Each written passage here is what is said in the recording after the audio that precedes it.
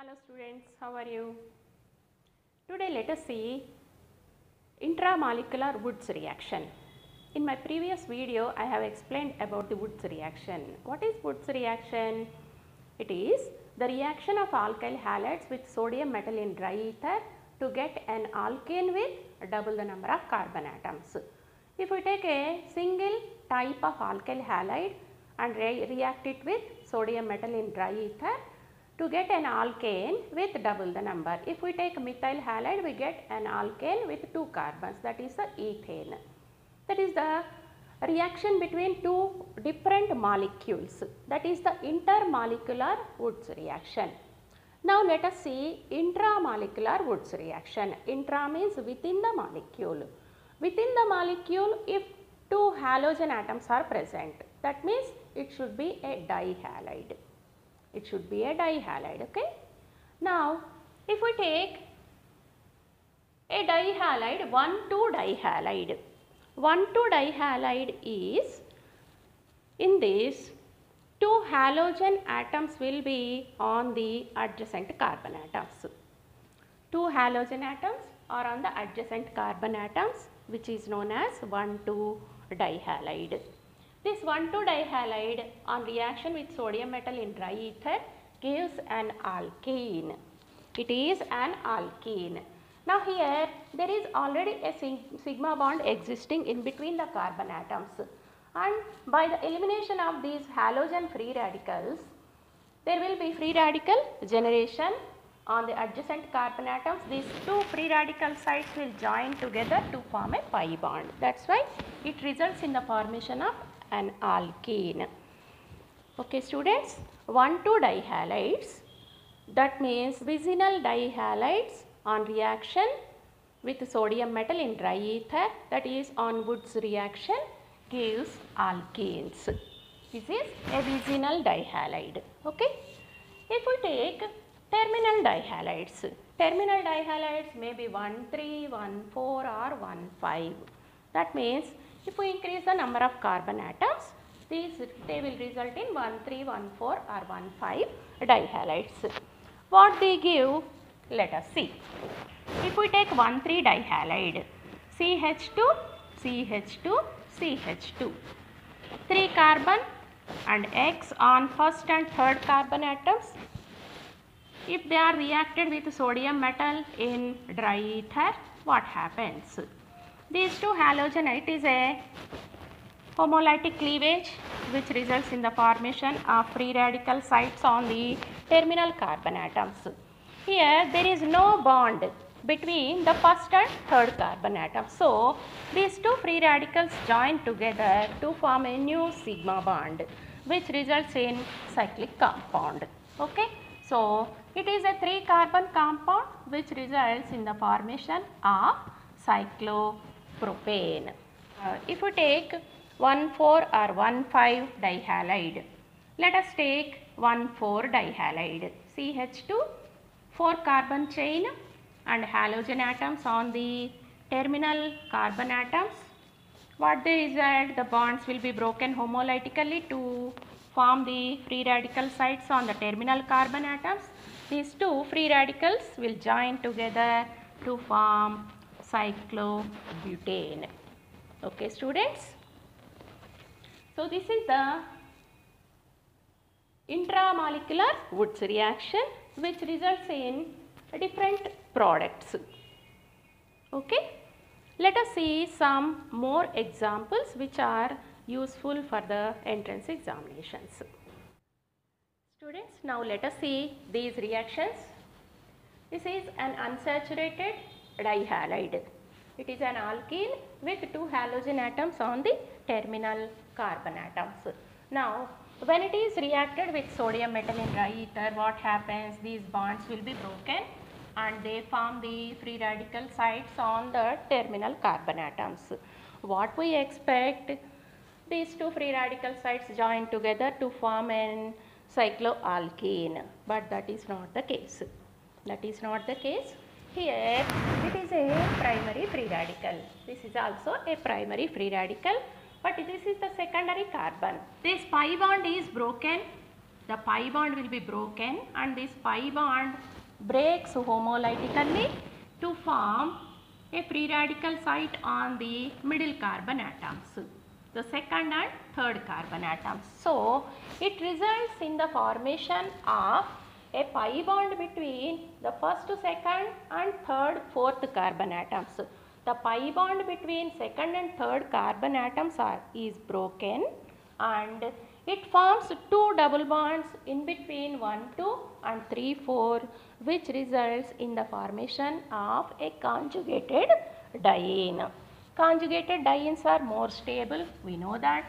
So, it forms CH2 double bond CH, single bond CH, double bond CH2.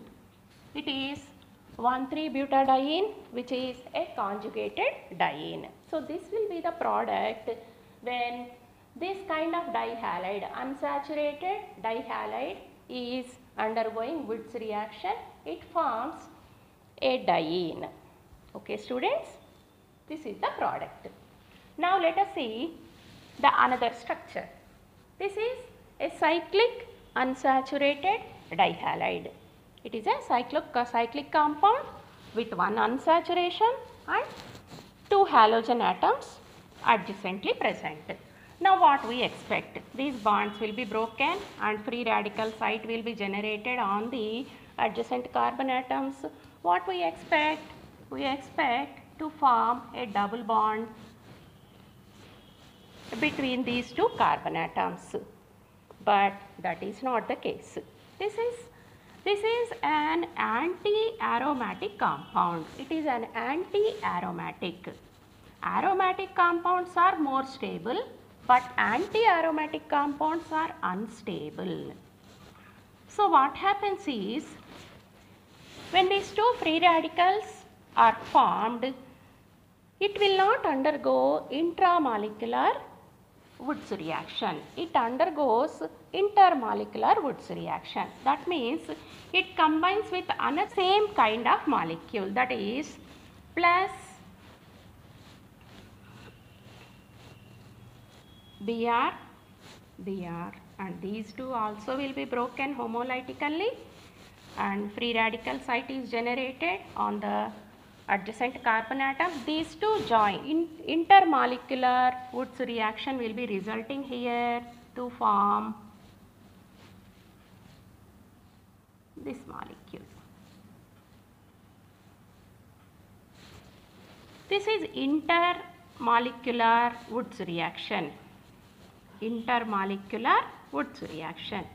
Then why it is undergoing intermolecular Wurtz reaction? If intramolecular Wurtz reaction is possible, always intramolecular Wurtz reaction is more preferable over intermolecular Wurtz reaction. But here what's happening is, on undergoing intramolecular Wurtz reaction, it is forming an unstable compound. So, if it undergoes intermolecular Wurtz reaction, it is forming more stable compound. This is a stable compound. It is non-aromatic. It is non-aromatic, which is more stable over anti-aromatic compound. So, this is the product of Wurtz reaction of this compound. When this compound undergoes Wurtz reaction, this will be the product. This is not the product.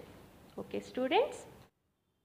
Now let us do the Wurtz reaction for a trihalide. Okay.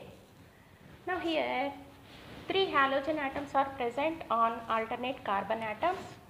These will break to generate free radical sites on 1, 3 and 5 carbon atoms. 1, 3 and 5 carbon atoms. In this molecule, there are 3 free radical sites.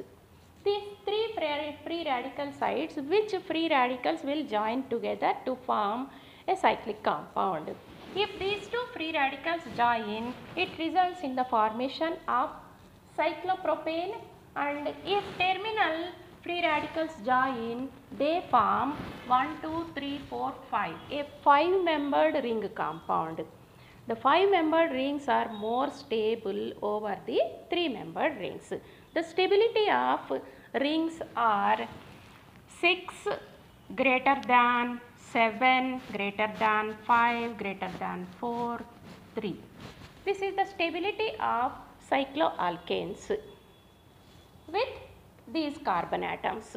So, when these terminal free radicals join, it results in the formation of a 5-membered ring. So, they join together to form a terminal, a 5-membered ring with free radical site on one of the carbon atoms. We can put the free radical site here. Now, one free radical site is residing.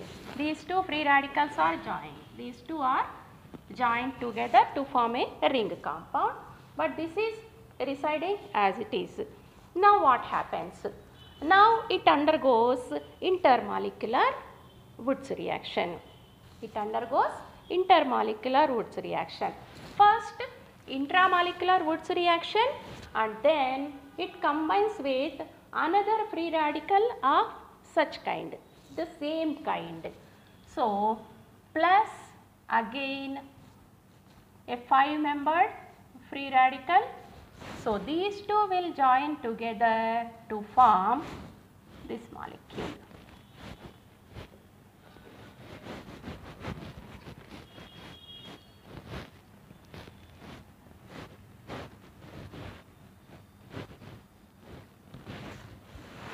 First this is intramolecular Wurtz reaction. Now it is intermolecular Wurtz reaction. So this will be the final product if a trihalide is undergoing Wurtz reaction. Okay students, hope you like this video.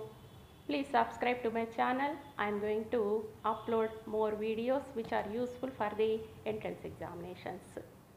Thank you. Have a nice day.